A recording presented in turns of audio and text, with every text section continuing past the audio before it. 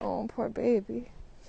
It was anything but a routine morning for Christina Ferrara.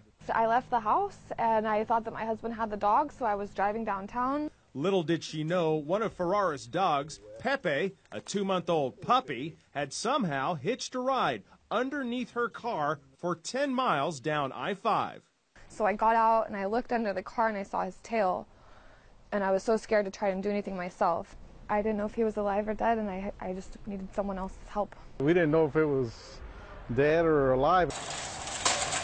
Xavier Hernandez has seen a lot of car problems at his service station, but nothing like this. A bunch of us got together and raced up the car, pulled the wheel. And there he was, the furry stowaway stuck up inside the wheel well. We kind of managed him to work him out. You know, his legs were stuck in there somehow, but, you know, he was just scared. He was a scared little puppy. Safely back at home, the Ferraras now marvel at how far and fast Pepe traveled.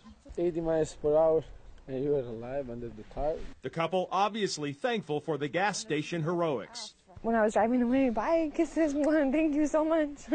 As for Pepe, the only place he wants to squeeze into now is his owner's arms.